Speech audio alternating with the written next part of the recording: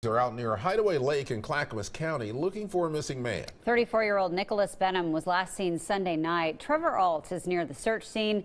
He has the latest. Trevor, what can you tell us? 34-year-old Nicholas Benim was with a group of hunters Sunday afternoon when he went off on his own around Hideaway Lake. He was expected to come back in just a few hours, but now 2 days later, he still hasn't been found. The Clackamas County Sheriff's Office has spearheaded the search and rescue effort. They got the call that Benim was missing around 9 o'clock Monday morning. The Sheriff's Office has teamed up with Pacific Northwest and Mountain Wave Search and Rescue, along with the U.S. Forest Service, to comb the area.